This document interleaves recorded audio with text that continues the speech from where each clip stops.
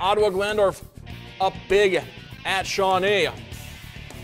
Indians' Rachel Evans hits the three from the wing. More from the home team as Ashley Metzger kicks to Deanna Lewis. Sophomore hits from 15 feet.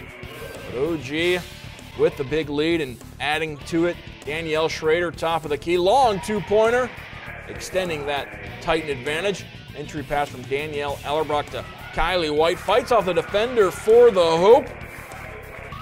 Other end now, Evans trying her luck from the other wing and hits the three-pointer. Shawnee not giving up. Lewis misses, but Alyssa Stoller gets the putback.